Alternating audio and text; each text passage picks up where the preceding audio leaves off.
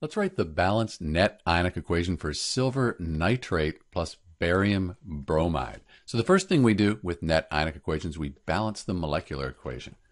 I can see that there's a nitrate here. In fact, there's two of them. There's only one here. So let's put a 2 in front of the silver nitrate. Now there are two silver atoms. So let's put a 2 in front of the silver bromide. Balance the silver, two bromines here.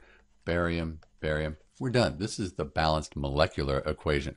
Now we can write the state for each substance. That looks like this.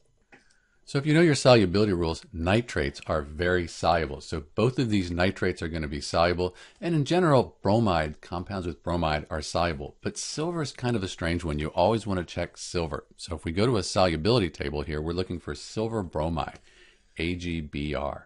So we find silver right here, Ag+, and then bromine right here. We go up I. That means it's insoluble. So the silver bromide, that's going to be a solid. It'll be a precipitate, and it'll fall to the bottom of the test tube when these substances here react.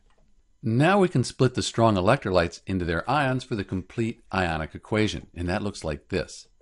So this is the complete ionic equation. Now we can cross out spectator ions. They're on both sides.